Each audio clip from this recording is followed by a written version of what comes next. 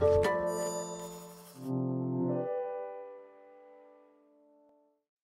following podcast is part of a certified educational activity titled New Horizons in EGFR-Mutated NSCLC, Broadening the Impact of Precision Testing in the Context of an Expanding Treatment Landscape. Access the entire activity and complete the post-test at peerview.com/CWE860. Downloadable slides and practice aids are also available.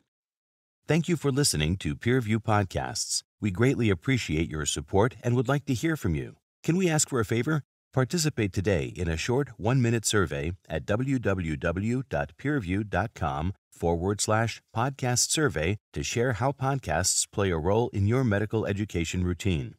Again, that's www.peerview.com/podcast survey to participate. And now, on to today's podcast. Hello, everyone. I am Dr. Maria Arcela, and I am a pathologist from Memorial Sloan Kettering Cancer Center. Welcome to this educational activity focused on advances and practicalities of testing and treatment in EGFR-mutated lung cancer.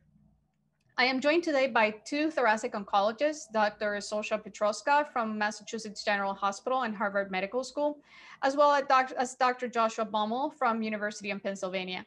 Welcome. I'm looking forward to this discussion today. Thanks for having me. Great to be here. So detection of actionable genetic biomarkers has become a standard of care for therapy selection in clinical management of patients with advanced non-small cell lung cancer. Numerous genetic alterations have been reported in this setting, with EGFR and KRAS as the most common. Numerous biomarkers, however, are present at lower frequencies, and the vast majority of them are below 3% and are currently targetable alterations with either approved agents or under clinical trials.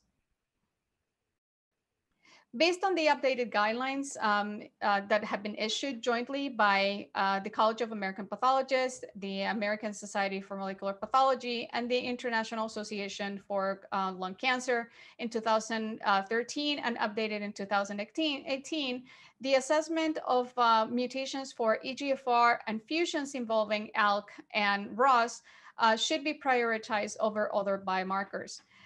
Even as these guidelines were being put together, many other biomarkers, of course, were evolving, and the NCCN, in the meantime, has been continuing to update their recommendations, keeping up with the rapid emergence of the evidence in response to targeted therapies for other biomarkers, even including NTRK fusions, which are actually very rare.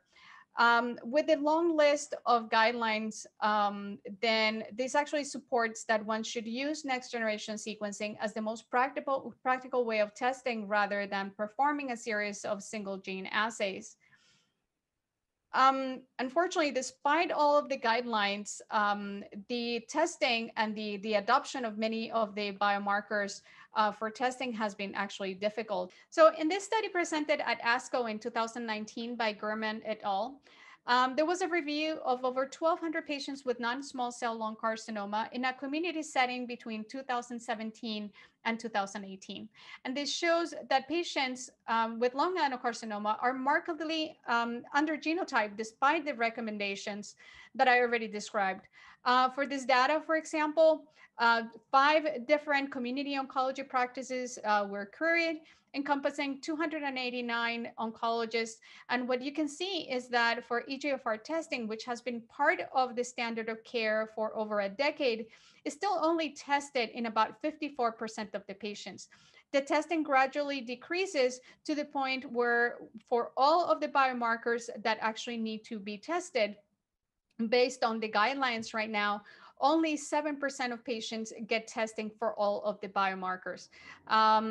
Interestingly, the PD-L1 immunohistochemistry as a marker is one of the assays that is being adopted and is being performed at much more higher rate than any of these other biomarkers except for EGFR. Even more sobering are the numbers of patients that are actually treated with their respective agents. Among those that are tested and with evidence of targetable alterations in EGFR, ALK, and ROS, and also BRAF, only about 45% of these patients who have evidence of the mutation actually have received targeted therapy during any line of treatment. In several US and global surveys, what we actually see is that there are several that although the markers are being tested, the long turnaround times, the lack of molecular testing in the same institution, and sometimes the poor performance status of the patients actually lend to a very long turnaround time, which affects how many of these patients are actually receiving therapy. So now focusing strictly on EGFR, which is the topic of our talk today, this is a marker that has become a standard of care for well over a decade now. And this is an excellent model to explore the evolution of targeted therapy, the benefits and the pitfalls, and also the barriers that are associated with targeted treatments and personalized medicine. Mutations have been typically associated with very specific patient phenotype, usually female, non-smoker, and also Asian. However, any patient, regardless of their phenotype, can have these mutations and can be treated. Once you give these patients therapy specifically targeted for the marker that they have, many of these patients actually develop resistance mutations, which are commonly associated with a secondary genetic event that is that evolves to bypass the initial mutation. So after this introduction, I would like to turn to the type of mutation. So the biology of EGFR is actually quite complex. And at a basic level, I would like to point out that there are hundreds of different EGFR mutations that have been described. However, most of the most common mutations are usually conglomerated in the tyrosine kinase domain of the gene, which is coded by exons 18 to 21. Sensitizing mutations are those that are sensitive to the current inhibitors, and these are primarily located between 18 and 21. Mutations in exon 20 are commonly described as resistance mutations, either primary or de novo, or secondary to as those that appear after treatment with EGFR inhibitors such as T790M and C797S. Mutations that are present in exon 20, however, are highly variable, both in sequence and in their location within exon 20 itself, which also dictates that they have variable responses to the inhibitors that are being given, but not all of them are actually resistant. So with this background, I would like to turn to my clinical colleagues who will outline some of the important aspects of EGFR, of the EGFR timeline that we were talking about before. So I'm going to turn it over to Josh right now. Thanks so much. Looking at this timeline, you really can see that the field of EGFR mutant lung cancer has undergone a metamorphosis, right? This really began 2004. We identify EGFR mutations, and really this is the start of understanding of how these work. So IPASS in 2008, I actually love to think about this trial. This trial was designed before we knew that EGFR mutations were the mechanism of sensitivity to TKI therapy. So if you look at the eligibility profile of IPASS, it was basically if you are Asian and haven't smoked a lot. And that identifies a lot of patients who have EGFR mutant disease. But in the retrospective, in the secondary analysis, they could say, well, wait a minute, what happened to those patients who had an EGFR mutation and did not? And you can clearly then see the remarkable effectiveness of this biomarker, such that patients who were EGFR negative, and looking back, probably a lot of them had ALK, plummets in gefitinib, but those who have an EGFR mutation respond beautifully to gefitinib.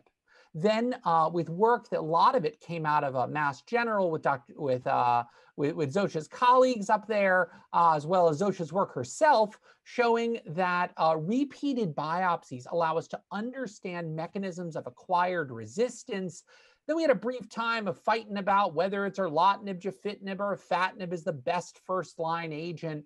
But then we started seeing more about drugs like osimertinib. This is a third-generation TKI. And then also had information about dacomitinib, another second-generation. And now most recently, at ASCO this year, and now published in New England Journal, we saw the first evidence of what happens when we give these TKIs in the adjuvant space, trying to enhance the likelihood of cure to this deadly disease. So let's sort of break this down as to what types of drugs are currently approved in the management of metastatic EGFR-mutant non-small cell lung cancer. So first, let's start in the top left of this quadrant here, the top left quadrant here. These are the first generation EGFR inhibitors. You got gefitinib, you've got erlotinib. They're both reversible EGFR inhibitors. They're approved for the first-line management of EGFR mutations, specifically the exon 19 deletion and L858R that are the vast majority of these mutations.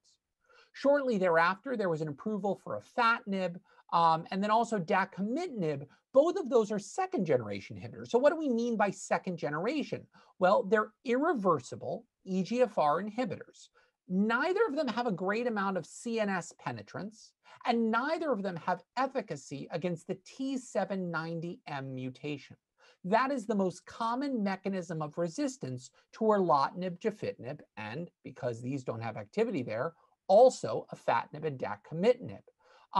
Afatinib specifically is not only approved for exon 19 and L858R, but also the rarer alterations of S768I, L861Q, and G719X. Now, if you are listening to this and you are a clinical oncologist and you think that I just said a bunch of alphabet soup, do not be overwhelmed because this is really complicated.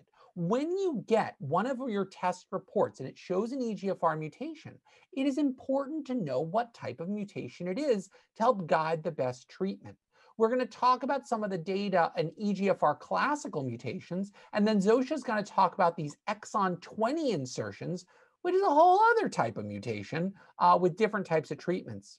Moving on to the bottom, these are the more recent approvals. Osimertinib was recently approved in the first-line management of EGFR-mutant disease. It is also approved in the later-line management of EGFR-mutant disease harboring a T790M mutation. And most recently, there was a first-line approval of erlotinib with the VEGF inhibitor ramucirumab for the treatment of first-line EGFR-mutant disease.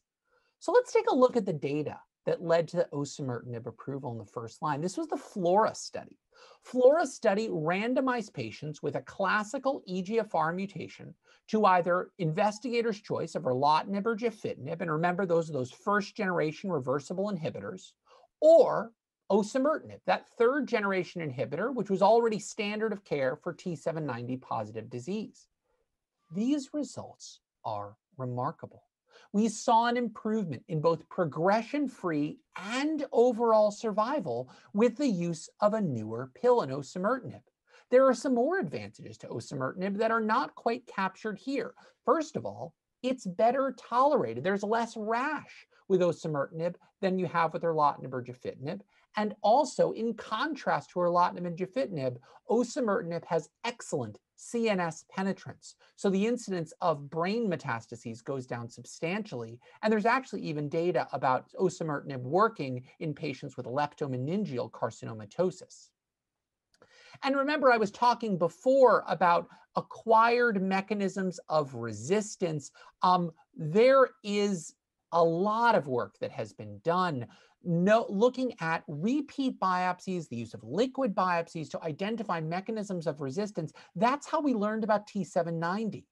We're now starting to see the first studies looking at mechanisms of resistance to first-line osimertinib, which is now the standard of care.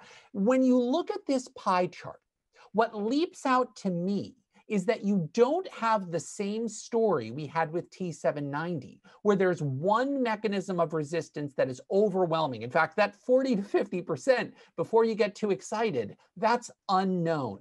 Okay, so all of the other ones represent smaller pieces of the pie. And that makes it really complicated to guide next line treatments after osimertinib. More to come here. Stay tuned. ADAURA, this was the trial that was presented at ASCO and subsequently published in the New England Journal. This was a truly revolutionary study. Historically, we've only used these EGFR inhibitors in the setting of metastatic disease, but this study took patients with localized EGFR-mutant non-small cell lung cancer, and after surgery, after adjuvant chemotherapy at the investigator's discretion, randomized them to either the receipt of 3 years of osimertinib or 3 years of a placebo. Now, one thing you have to know about the ADAURA trial is its primary endpoint was disease-free survival. That's a little uncomfortable. Remember, these patients were trying to cure them. So we'd like to see an overall survival advantage, but the primary endpoint here was disease-free survival.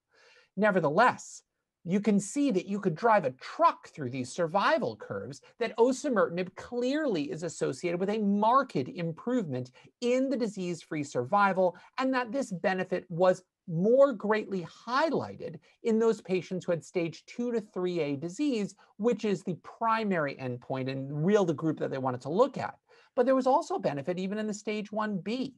There were fewer local, regional, and distant metastases with osimertinib, less incidence of CNS metastasis, so the CNS disease-free survival benefit had a hazard ratio of 0.18. This is remarkable, and it will change the way we have to think about EGFR mutations.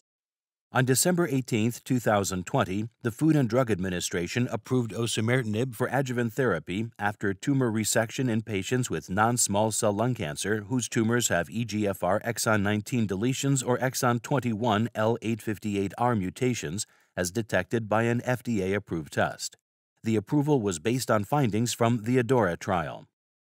So what I'd like to do is I'd like to throw this to my colleagues. And so how do we incorporate biomarker testing into those with early stage lung cancer? Zosha, why don't you tell me how things work up at Harvard?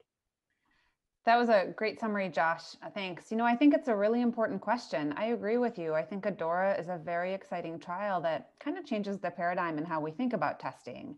I think we've, as Maria, you nicely summarized, we've been testing metastatic disease for a long time. And frankly, even there, we don't do a perfect job. And in some places, far from it. And now we're just going to cast a broader net. What I hope is that that broader net will simplify things in a way. I think a lot of challenges come about from, the challenges of identifying which patients should get which testing, which genes, which types of tests, which stage do they have, do they qualify for testing? And I think as we move to more broad testing, that may actually simplify things. I'll tell you, at our institution, we've really worked closely with our pathology colleagues in this setting to try to streamline the testing and actually make reflex testing a part of the testing now for surgically resected samples based on this data. And this is still a work in progress. This is fairly recent data, but we hope to move to a time when we see a patient in the clinic to discuss, for example, adjuvant chemotherapy and now more broadly adjuvant therapy in general, we'll actually have molecular testing and specifically the EGFR testing in hand. And Maria, one of the things that I often experience as a clinical oncologist is that, I get all excited about a trial data, and then I tell my colleagues in pathology, and they say, well, we have to bill for this. This is something that actually has to be thought about. So Maria, can you tell us, how does the billing work in terms of these earlier stage disease, in terms of the testing that we want to do? Yeah, so this is one of the issues with why testing has not been adopted so widely as widely as we would like it to be. So, for example, in our institution, we do have reflex testing, and every single lung adenocarcinoma gets tested regardless of whether it is an advanced carcinoma or a resection. So in terms of testing, it's extremely difficult to test patients at the time that they have advanced disease because these biopsies are tiny and they're very difficult to work with, and you always end up with insufficient material to be able to test. the idea of being able to actually test a resection with ample material is actually it's great in terms of being able to finally do all of the testing on these patients as broad as you may need with next generation sequencing or with additional smaller panels to be able to get the patient to get to their therapy. However, at this point, this is not something that is paid by insurance companies. Insurance companies are going to go with what the guidelines are, and up to now, the guidelines have been based on only patients with advanced carcinoma and those patients with who are amenable to a resection and who are at lower stages of disease. These patients do not actually get paid by insurance, or their testing doesn't get paid by insurance. So the fact that we would have something like this, where it really doesn't matter whether the patient is advanced or not, would actually facilitate the testing immensely. And it would help us be able to test broadly upfront. These mutations, again, once you have an EGFR mutation and you have a recurrence later on, is going to be exactly the same mutation. So they don't change. So whether you test on the advanced disease or on the first sample that was the resection, it really doesn't matter for the patient, and it really is a game changer for everybody. Yeah, and you touched on something there, which I think that I'd like to ask Zosha about here. So we're going to be doing testing on earlier stage tumors, and you were mentioning, Maria, that broader testing will be easier in that setting. Zosha, how are you going to handle, adopting ADAURA into your practice? And if you have a patient who has, let's say, an ALK in the adjuvant setting, do you think that these data should be extrapolated to that setting? Such a great question, and a really important one. I think one of the challenges with ALK and ROS and some of these other rarer targets is it's going to be incredibly hard to do similar studies in those rare populations. And I think, the first thing to say is there are studies ongoing. For example, for ALK, there's the Alchemist trial, and I think it's really important to try to get these patients onto those studies because it's really the only way we're going to get these answers. So that's the first point. For patients who don't have access to trials, I would be wary at this point. I think the ADAURA data is exciting, but it's still early. As you pointed out, right now we're looking at a significant, but still a disease-free survival benefit. So right now, I would be a bit wary to extrapolate these data to other targets. However, I think if we start to see a survival benefit, if we really find that these TKIs are curing more patients, I think that then the impetus will be stronger to perhaps extrapolate to other targets where we may not be able to get direct data from those mutations themselves. What are your thoughts on that, Josh? Yeah, I completely agree. I think based on the data we have, I would definitely not extrapolate them. But I do think that if we had an overall survival advantage that's remarkable in ADAURA, then what I would favor doing would be a trial of, let's say, alectinib in that space, even a single arm study. Just show that this is much better than we would expect, consistent with what we saw with ADAURA. And I think that would be enough for me to extrapolate these findings. It's going to be an issue in terms of reimbursement, and it's going to be a question that we as a society are going to have to answer, because it's a big cost. There's no denying that. But the outcomes for patients with early stage lung cancer are simply unacceptable in my view. I think it'll also depend on the toxicity profiles of these various drugs when you talk about different targets. I think, one of the reasons this is so exciting is that osimertinib generally is a well-tolerated drug. And I was just talking to a patient in clinic last week about this, and she said, I don't know, do I want to take a pill like this for 3 years? What are the side effects going to be? And what we know with osimertinib is that generally is, it doesn't have a huge impact on quality of life. We, at least extrapolating from the metastatic setting, but that balance may be a little bit different with other TKIs and other targets. So there's going to be a lot of, I think, aspects of this that we'll have to consider as we make these decisions. One other question before we go on to exon 20, I mentioned briefly the data about ramucirumab, as well as there are a lot of combination studies that are being evaluated in the EGFR mutant space. So first of all, do you think there's currently any role for the first or second generation EGFR TKIs, whether alone or in combination, in modern management? And also, what combination strategies are you excited about moving forward in the first line? It's a great question. Right now, outside of a clinical trial, I think osimertinib is really my preferred approach. I'm convinced by the FLORA data. I think, again, osimertinib is well tolerated. It has good CNS penetration. It clearly showed both a progression-free and overall survival benefit, as you nicely summarized. But I think we can't rest on our laurels, and there's still a long ways to go. A year and a half is not good enough for first-line therapy. And I really am hopeful that in the future, some of these combinations are going to change our first-line strategy. As you alluded to, there's a number of different combination therapy trials ongoing, osimertinib plus chemotherapy, the FLORA-2 trial, osimertinib with bevacizumab and other VEGF inhibitors, osimertinib and gefitinib and other kind of TKI combinations.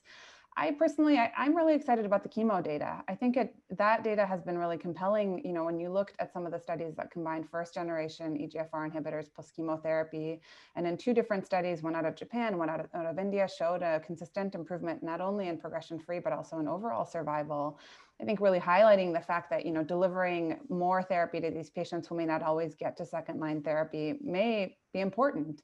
And so I'm really looking forward to the results of FLORA-2. I hope to, have that study open and put patients on. But today, outside of a clinical trial, I think osimertinib is a great standard of care. Yeah, I completely agree. I'm also very interested. We've been involved in the development of an EGFR-MET bispecific antibody, amivantamab.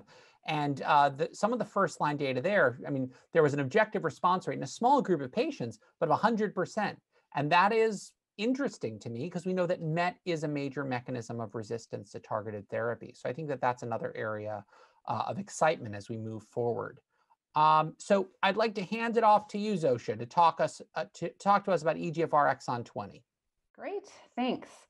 So I think this is a very important topic to cover. If we think back to that slide, Maria, that you presented early on that showed just the complexity of EGFR mutations, I think the first point to make is we think of EGFR mutant lung cancer as one kind of group of mutations, one type of mutation. It's really important to get more granular than that and to recognize that these are very distinct mutations in some cases. And I think in particular, it's important to recognize the exon 20 insertions as a unique kind of entity and a unique therapeutic challenge, if you will. So if you look at the figure here, it really highlights the exon 20 insertions still within the tyrosine kinase domain, spanning a section of exon 20 that covers the C helix and the loop following the C helix.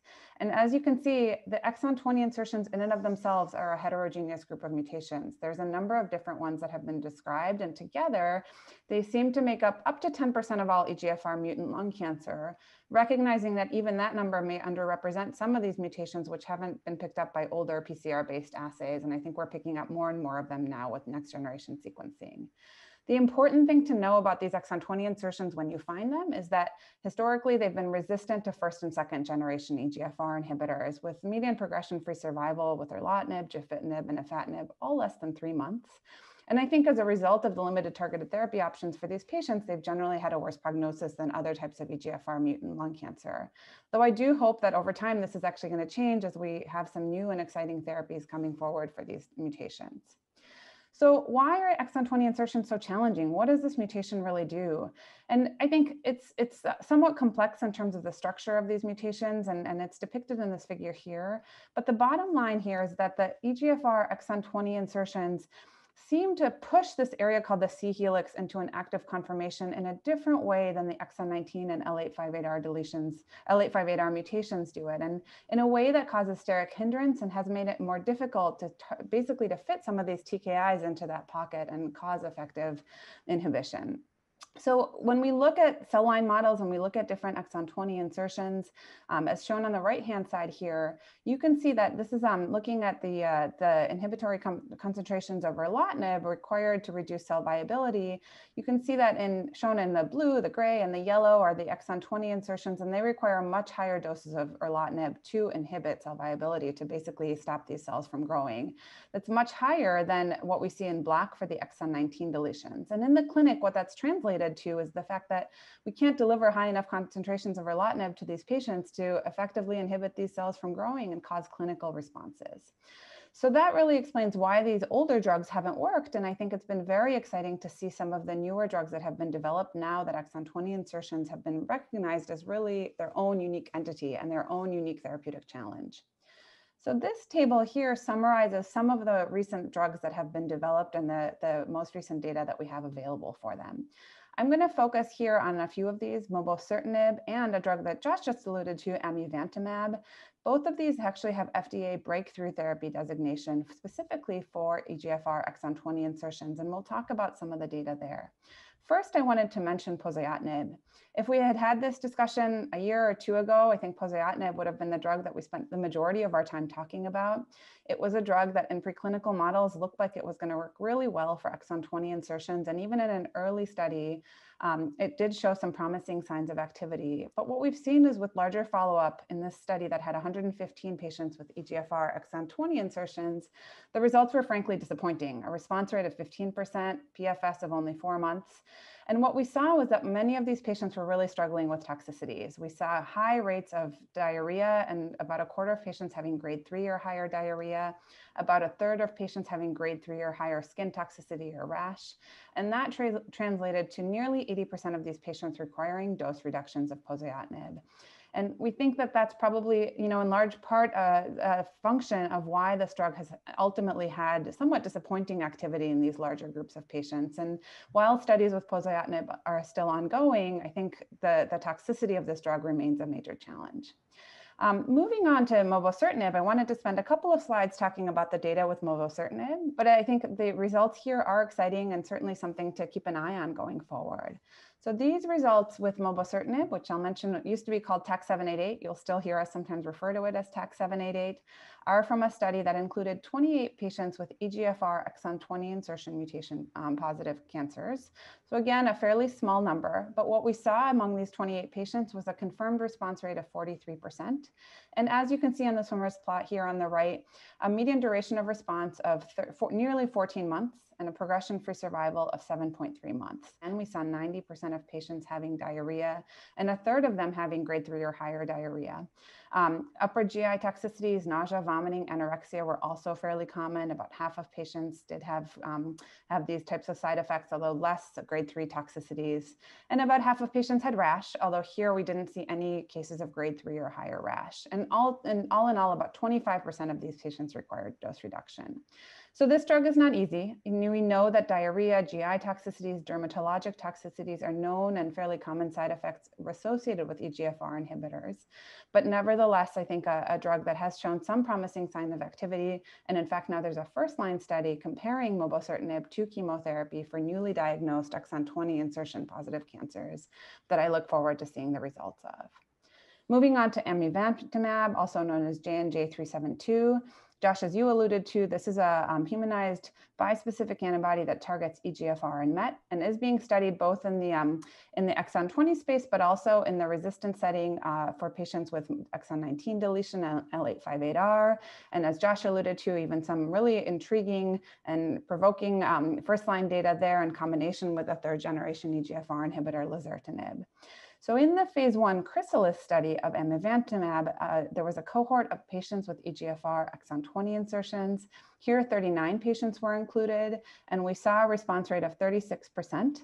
Progression-free survival here was about 8.3 months. So again, data that seems to be on par with some of the competitor drugs, and certainly, I think exciting to see a drug with a different mechanism of action also having efficacy for these patients. In terms of toxicity, what we've learned is amivantamab does cause rash. Here, 72% of patients had rash, although generally these were low grade. And then unique to amivantamab is this infusion-related reaction, which is detailed a little bit more on the right-hand side of this figure. What we see is that these are generally mild. Only a few % of patients had grade 3 or higher rash, and uniquely, it seems to be really only most common on the first infusion. This is typically manifest as chills, shortness of breath, nausea, flushing. It seems to improve actually with split dosing. So if you give the drug split up over the first 2 days of treatment, patients tolerate that much better. And as you can see here, really doesn't tend to recur. So I think this is a manageable toxicity, but one you have to warn patients about and be prepared to manage. And again, both for mobocertinib and amivantamab, the FDA has granted these drugs breakthrough therapy designations specifically for exon 20 insertions. I think recognizing that in an area where there aren't effective targeted therapies, both of these drugs have shown promise. I also wanted to highlight the role of osimertinib here. We talked about the fact that first generation and second generation TKIs don't seem to work very well against these insertions. But in preclinical models, osimertinib, as you can see on the left here, does have some kind of intermediate activity. And I think one of the advantages of osimertinib is that it's a drug with a wide therapeutic window. It's quite sparing of wild type EGFR, and that lends itself well to being able to dose it at higher levels in the clinic, and patients generally tolerate that better than we've seen with some of the older first and second generation EGFR inhibitors. So based on this data, we ran EA5162, which is a cooperative group study that looked at the osimertinib at 160 milligrams, so twice the standard dose of 80 milligrams, specifically among patients with EGFR exon 20 insertions. This was a small study. What we saw here was a confirmed response rate of 4 out of 17 patients, or 24%, and a median PFS of 9.6 months. Generally, osimertinib was quite well tolerated. The rates of skin toxicities and GI toxicities were quite modest and manageable. But again, this is a small data set, and I think this data is intriguing enough that we hope to expand the study and learn more about the activity of high-dose osimertinib for these patients. And this is another treatment option I think that'll be important to keep an eye on. Just lastly, I wanted to highlight the fact that these are not the only drugs in development for exon 20. This is a space where there's a lot of activity and a lot of excitement. I've summarized a few of them here on the slide. So CLN-081 is another oral targeted therapy being tested in EGFR exon 20 insertion patients. We've seen some preliminary results from the ongoing phase 1 study and seen some responses, but of course, very early days, so something to keep an eye on. Tarlacitinib is an interesting drug. It's a hypoxia-activated TKI that's been around for a while and preclinically was predicted to have some activity against the exon 20 insertions in EGFR. Unfortunately, the results that Stephen Liu just presented at ESMO this year were a little bit disappointing. There were unfortunately no responses seen among 11 EGFR exon 20 insertion patients. However, there was some activity in HER2, and I think that avenue is being pursued further with tarlacitinib. And then lastly, another drug, BDTX-189, this is an oral allosteric or B inhibitor, which is just now in phase 1 testing. So hopefully we'll see more with that drug in the near future. So with that, I'll wrap up this whirlwind tour of exon 20 insertions and maybe bring it back to the group. Maria, maybe just to start off with you, I think one of the challenges as clinicians is that, as you alluded to, this is just getting to be an incredibly complex landscape with an EGFR. And I will often have colleagues that'll come to me and say, I don't know what to make of this, P774 insertion. How do I know whether this is an exon 20 insertion and exon 19 deletion? From a pathology perspective, what are some of the efforts that are happening to try to make these reports as easy to access and as easy as interpret for clinicians who, recognizing that the clinicians interpreting them are often not even lung cancer specialists, but often general oncologists that are keeping up with not just lung cancer advances, but many other diseases as well? Yeah, this is a great question. I think that I even have my own colleagues asking me questions on these reports. And as you know, the reports can be very, very difficult to look at because there's no, they're not written in a very homogeneous way. One laboratory may report them in a different way, while another laboratory may have notes on where it is located. So there is a significant amount of effort from several societies and certainly from AMP, which is the Association for Molecular Pathology, to bring some sense to the way that these reports are being written. What makes things even more difficult for EGFR exon 20 is that for a very long time, because of the technology that was being utilized, these mutations were usually being reported as insertion mutations rather than duplications, which are actually exactly the same mutations. So depending on how you report them, they could be moved several bases forward or before. So it is sometimes difficult to know where they are located. I think that the most important thing that I can say is that you have to, whenever you have a report, you have to be able to get back to your pathologist and say, can you clarify the report? And also, how do you report this at an institutional level? Rather than saying, if they are located between, 770 or the specific locations, it's just better to have a very clear idea how they are reported from the pathologist, and when in question, you should always ask your pathologist. And again, the other thing would be to make sure that the literature is actually homogeneous, and to actually call these mutations by the specific location and by the type of mutation that they are, rather than calling them insertions. They should actually be called duplications when they are in fact a duplication, because then this actually tells you exactly the location where they are. I hope I answered the question. I just did. Let me know if that was sufficient. Absolutely. I mean, I think this is such an interesting area, and I think it's a great answer. And you know what I'll say is that I think this is a confusing area for all of us, even those of us that work in this space. And I think many of us will often ask our, our friendly pathologist, our colleagues, and I think for everyone listening, feel free, feel empowered to reach out to either the pathologist performing the test, or sometimes to myself or another, oncologist at a larger academic center, because this is incredibly tough. We all, sometimes need to phone a friend. And I think, all of these resources are going to be important, particularly as it becomes more and more important to identify these and get the right patients on treatment. Yeah, Josh? I will say in addition to that is that the precision medicine is definitely a multidisciplinary effort. It is not something that is done by the molecular lab, or that it gets interpreted by a specific. It's actually something that needs to be done at an institutional level, with everybody who uses the tests and does the tests in complete agreement, so that things can be understood, and and testing can be done appropriately. So I would emphasize that, again, this is a multidisciplinary effort, and it has to be done at an institutional level. Absolutely. I think that's such a great point. Josh, I'm curious, you've been involved in many of these trials. You see many of these exon 20 patients, and maybe if we just take clinical trials off the table for a moment, if you see a patient with an EGFR exon 20 insertion, you read your pathology report, you talk to your pathologist, you say, okay, this is an exon 20 insertion. How are you treating these patients outside of a trial? What do you think is the preferred approach for these patients? Are you using chemo or using chemo IO? How do you think about this? So it's a really hard problem. And I actually am trying to do it sort of like a chess game. I'm trying to think of the next thing I want to do. And so based upon the data that you generated for osimertinib, for high dose osimertinib, which we can get off label based upon the approval in other settings, I have stopped using immunotherapy in the first line management of these patients. I use platinum doublet, usually carboplatin and pemetrexed. And then at the time of progression, if I don't have access to a clinical trial, I would tend to offer osimertinib at 160 milligrams because based on the data that you presented. Ideally, however, I think it's important to note these patients really do need access to these clinical trials. These drugs are very exciting, and I think that it's important for us to develop them so we can get better access around. Right now, I think it's exciting to see, all of these different options. And personally, I'll say it's also exciting to see drugs with different mechanisms of action. And I think one of the important areas will be, how can we use these drugs in sequence? Can we help patients to access more than one of these drugs as a way to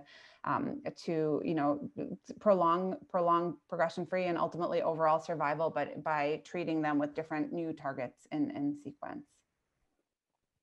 So maybe in the interest of time, we can move on to the last section about testing, which I think is ultimately, really the bottom line here. If we don't test, we're never going to be able to help patients get onto any of these new and exciting therapies. And then we can come back to this discussion after that. Absolutely. So I will take the next session, which is on, well, not only how to test, but also who to test and when to test. So in terms of who do we test? So based on guidelines right now, all patients with advanced stage lung cancer should be tested for EGFR mutations, regardless of their clinical characteristics. And as I said before, usually patients who have EGFR mutations will be women who are Asian, who are non-smokers. But this is actually, while the mutations are more common in this type of patient population, there are other populations that would have a very, very high number of EGFR mutations, such as certain subsets of Latin American populations, for example, where the mutations could actually be up to 50%, as in the Peruvian population, for example. So any, and by the same token, patients who are smokers will also get these mutations. So any patient, regardless of characteristics, as long as they have advanced stage lung cancer, should be tested.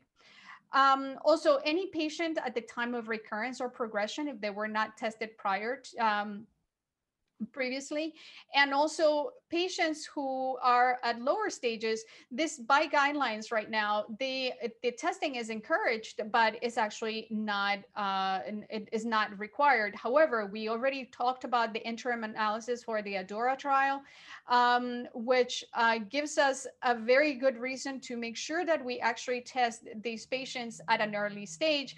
And as I said before, it can greatly facilitate the testing and reduce the failure rate in lung cancer.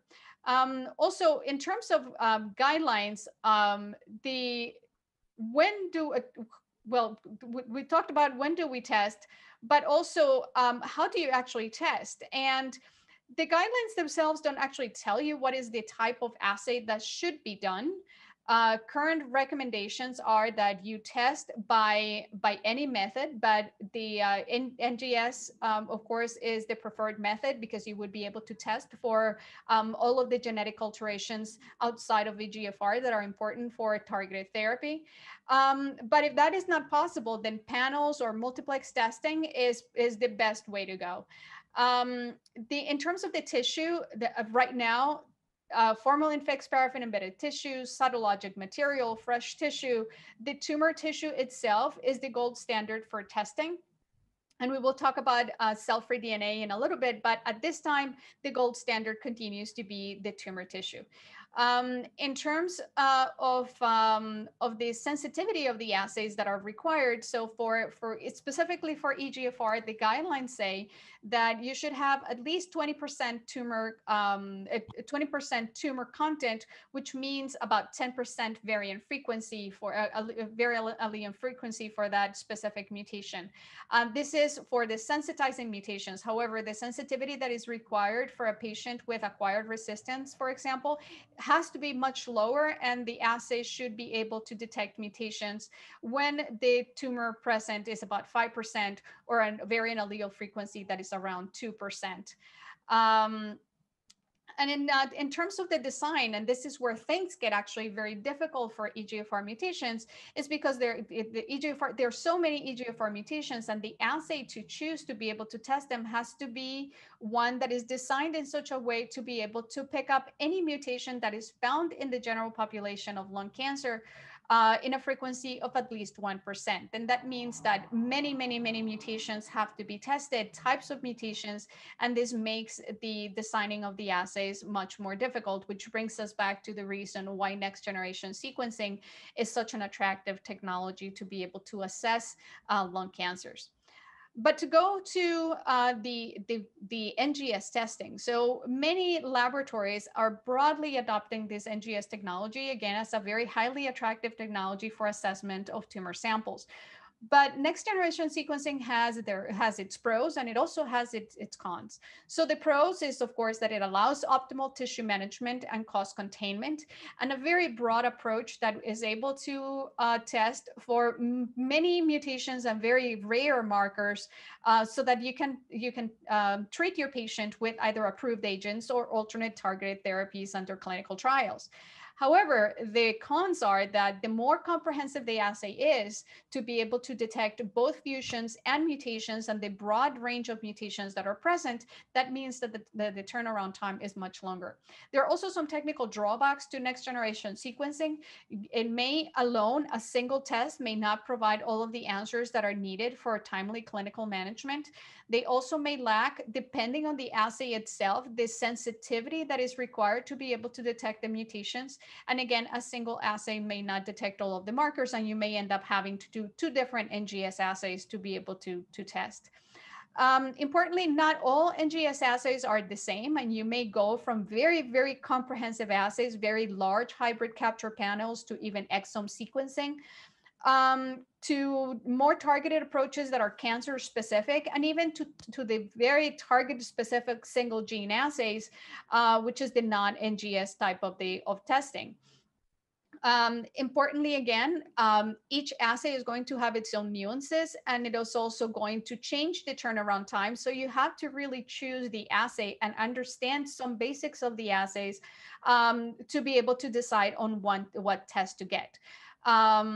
The issue with lung adenocarcinoma specifically is that this is the prototype of the very difficult clinical scenario. Very advanced stage disease with very limited tumor material, a very wide range of clinically relevant genetic biomarkers where you have point mutations, insertions and deletions, structural changes, all of these rearrangements and fusions, and even now copy number alterations that need to be tested. And the samples themselves are not only very small, but they can be highly heterogeneous. You can have these just very, very tiny biopsies with a good amount of tumor, but a lot of inflammation, which dilutes your variant allele frequency very, very fast. Or you may have a lot of other non-neoplastic cells that will dilute the specific tissue, but also the very, very small tissue is very difficult to microdissect. So at a testing level, these are extremely, extremely challenging samples.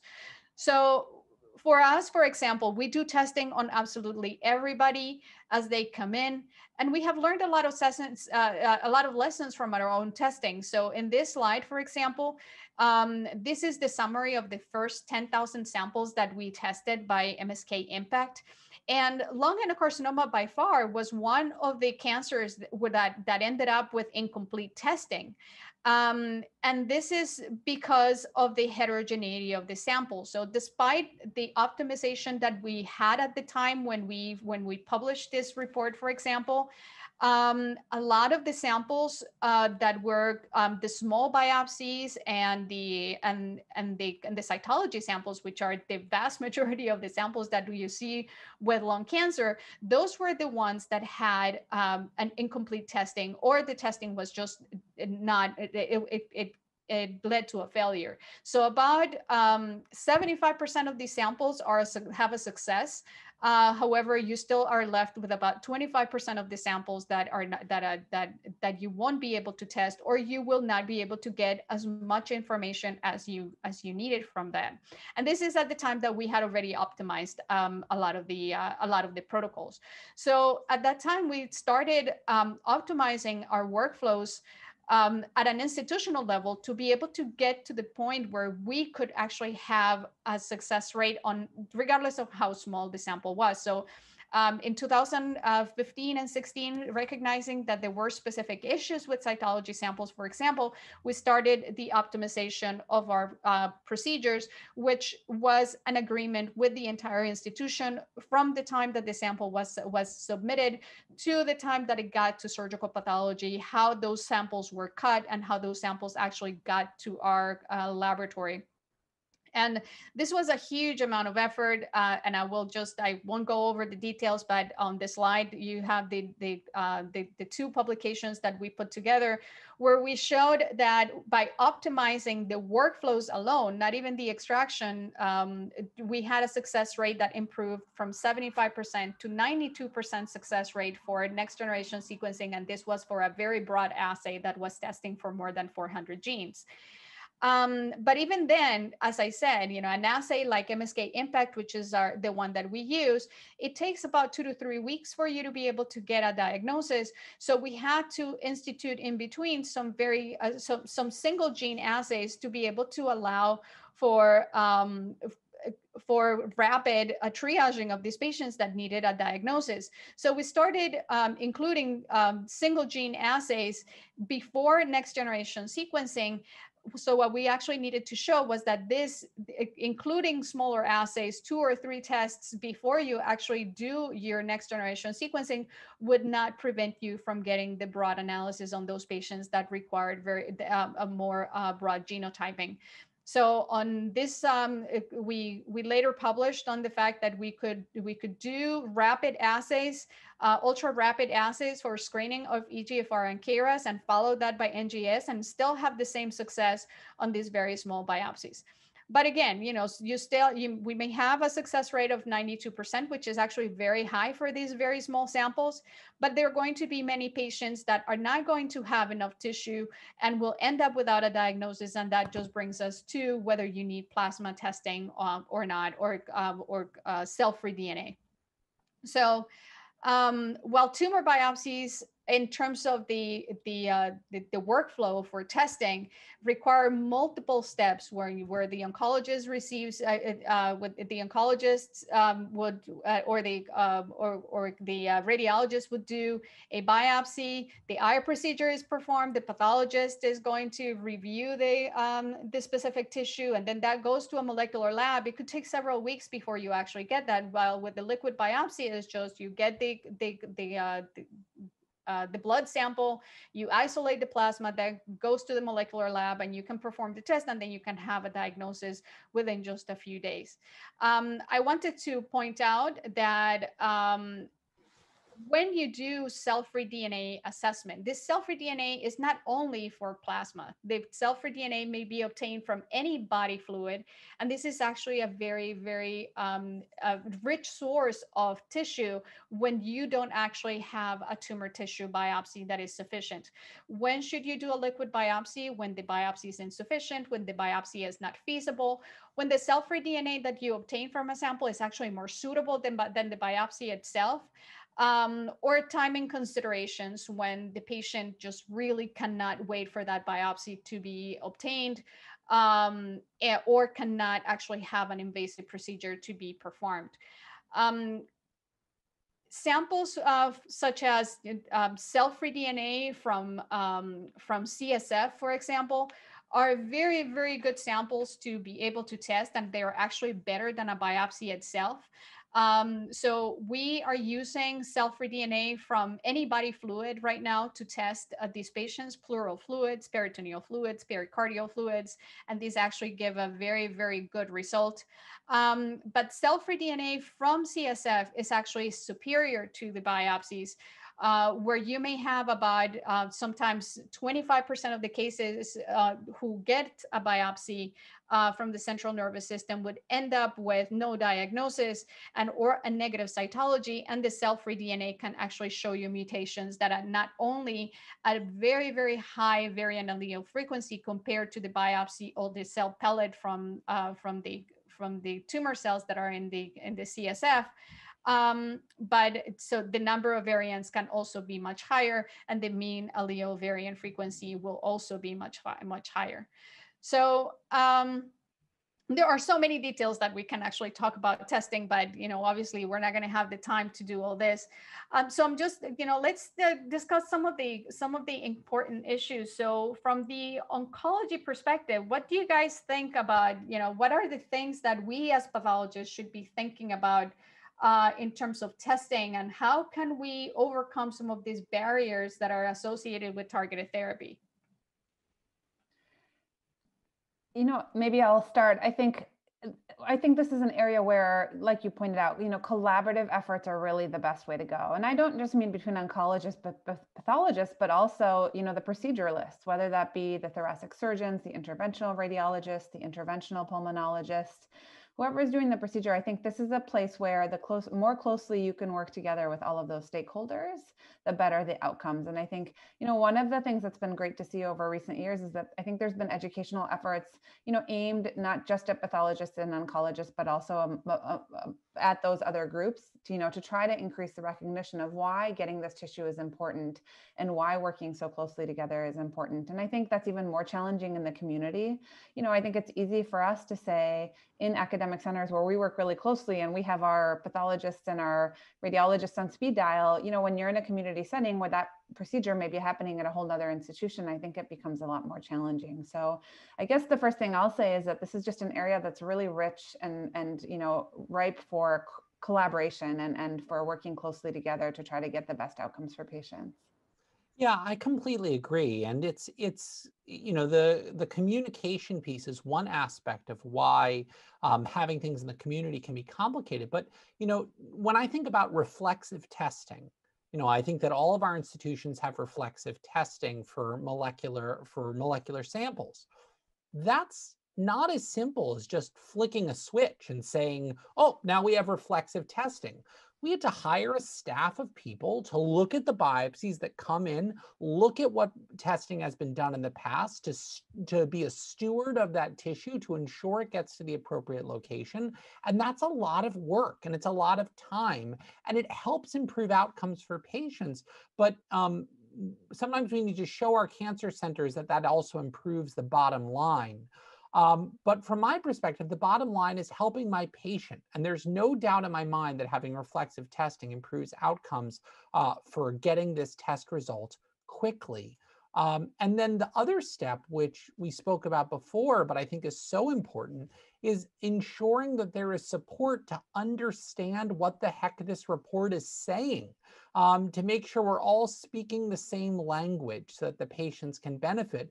Because I see all the time that I have patients come as a second opinion, and either the testing was not done to comprehensively evaluate FDA-approved targets, or the testing was done, and it's so difficult to interpret the report that the patient didn't get the appropriate treatment.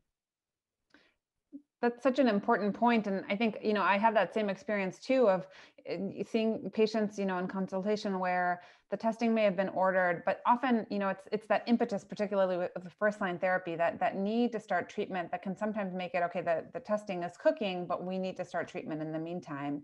And sometimes I think that can lead to decisions that aren't always in the best interest of the patient. This rush to start treatment, we see this frequently in EGFR patients where immunotherapy may be started as part of their first-line treatment without waiting. The molecular testing may or may not have been sent, or if it was sent, the doctor and the patient together decided to start treatment before that came back. And I think in that situation, starting immunotherapy can have significant implications for the safety of giving a TKI later on down the road. Like you alluded to earlier, Josh, we know that the rates of pneumonitis with osimertinib and other autoimmune toxicities with osimertinib given after immunotherapy are significantly higher.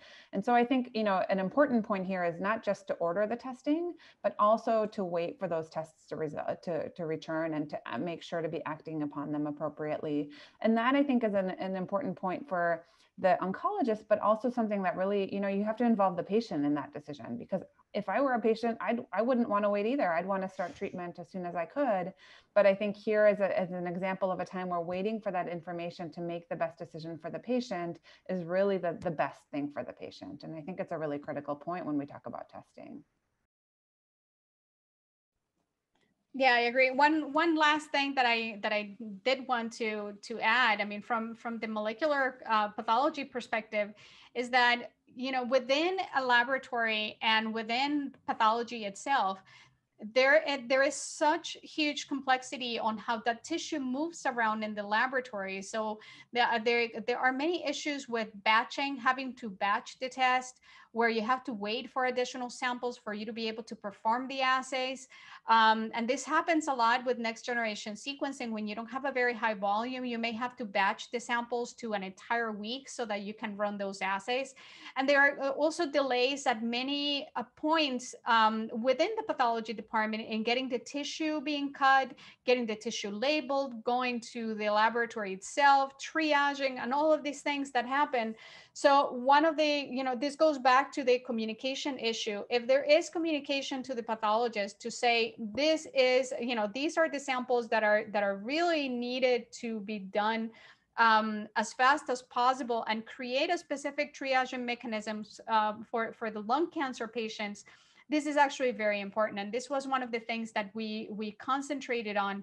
And even then, there are delays at every step of the way. So even sometimes the best way that we can get the diagnosis to you guys is to say, I'm going to give you a preliminary diagnosis, well, that is not entirely official and that it hasn't been typed, but at least it will allow you to get your patient to be taken care of while that case gets signed out and all of these other things happen in the background.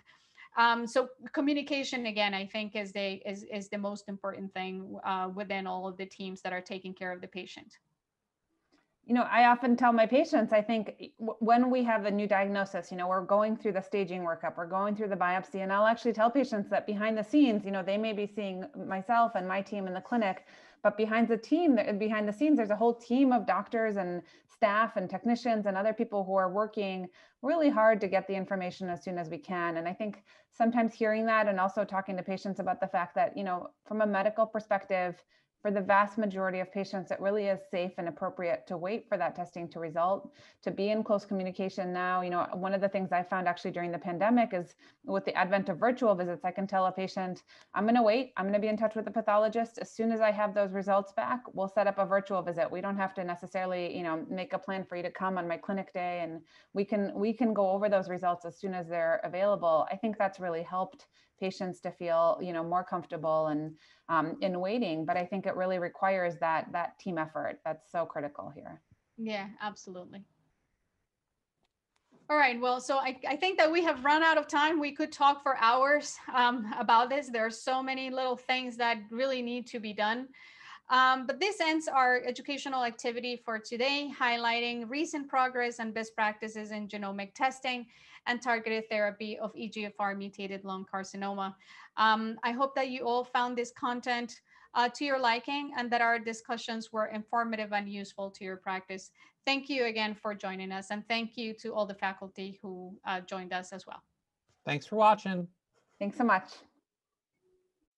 Thank you for listening. Download materials and complete the post-test for instant credit at peerview.com/CWE860. This activity is supported by independent educational grants from AstraZeneca, Janssen Biotech Incorporated, administered by Janssen Scientific Affairs LLC, and Takeda Oncology. This activity has been jointly provided by Medical Learning Institute Incorporated and PVI, Peer Review Institute for Medical Education.